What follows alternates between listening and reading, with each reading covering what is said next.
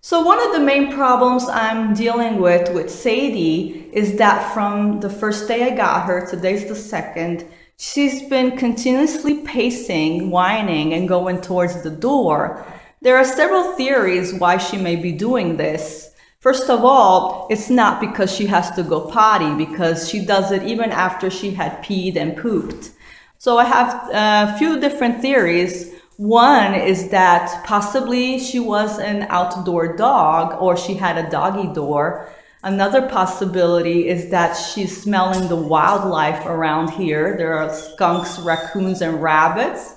Another possibility is that she's smelling my free-range chickens and she wants to go out to chase them. And then I'm thinking maybe it could be that she's looking for the owner, because once I take her out, she wants to go towards the gate, almost like if she's looking for somebody.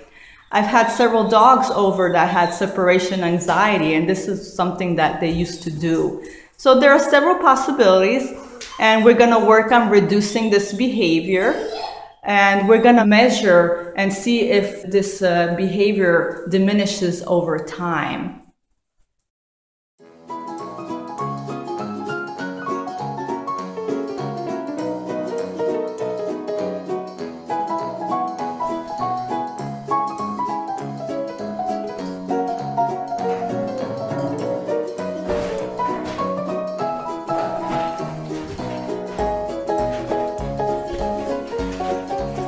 What a good girl, yay!